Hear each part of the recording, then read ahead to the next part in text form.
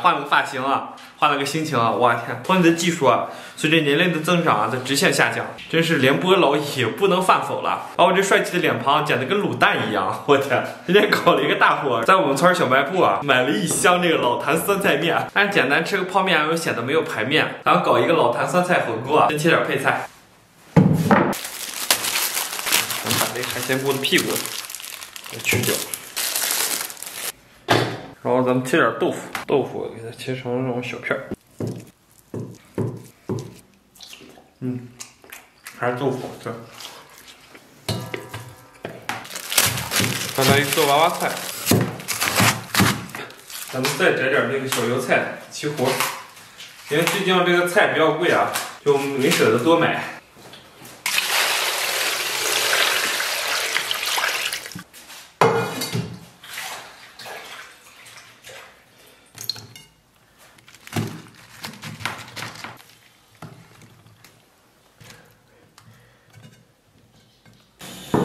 然后咱们，哎呀，配上，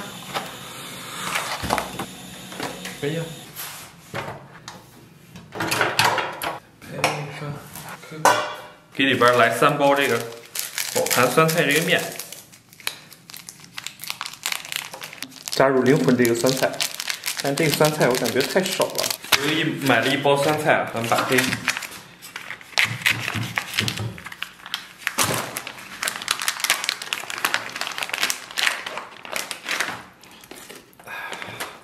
咱把这酸菜给它简单切一下，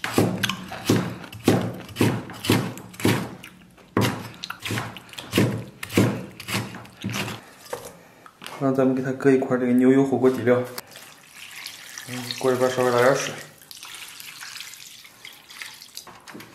开火啊，默默的等待，我天，在等待的这个心情还是蛮幸福的啊。咱们水开了，给锅里边稍微来点这个肥牛。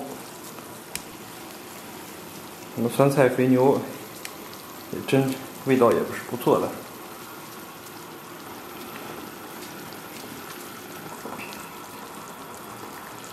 从这滚烫的浓汤当中啊，我仿佛闻到了这个泥土的气息啊，以及这个脚丫子的芬芳啊。对，开玩笑啊，这个其实抛开其他不说啊，这个老坛酸菜的风味还是可以。但是就好吧，你知道，它不是很健康。这一碗肉啊，还是有一些幸福的滋味。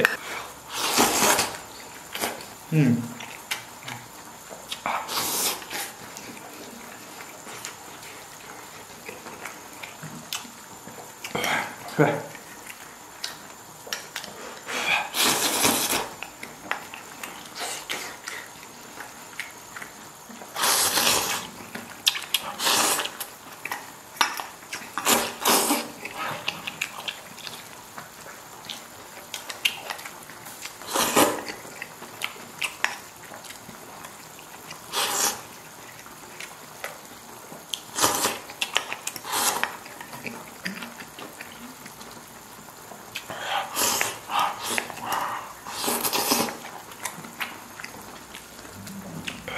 这3斤肥牛也没多少吧？哇，再来一片娃娃菜。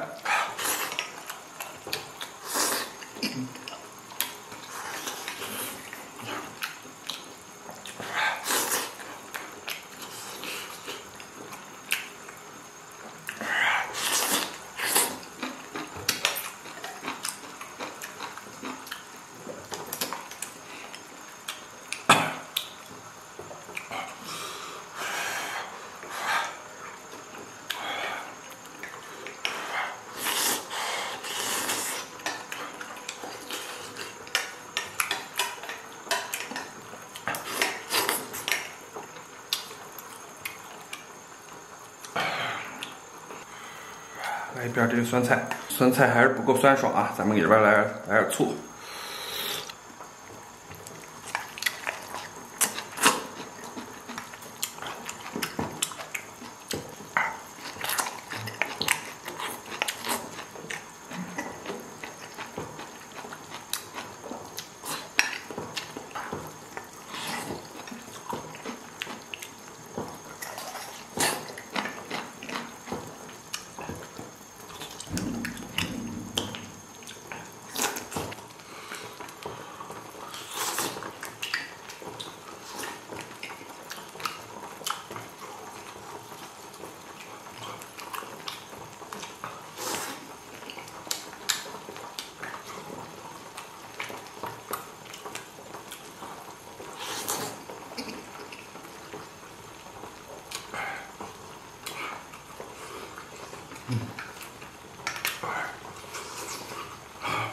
吃火锅真的太爽了！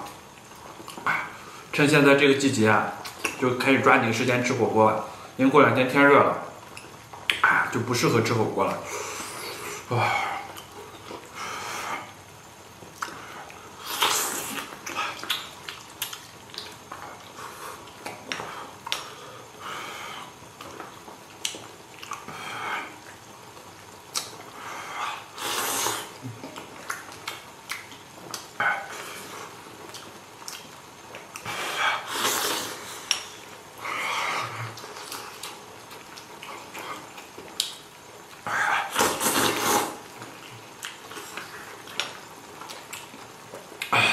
爽爽！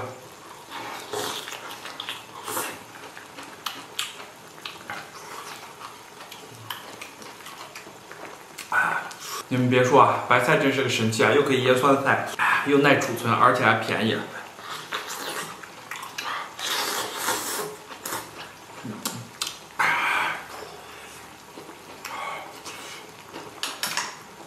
然后咱们把这里边稍微来点面。面煮的5成熟啊，就差不多了。哎呀，换这个吧。对，这不烫手啊，不然抓不住。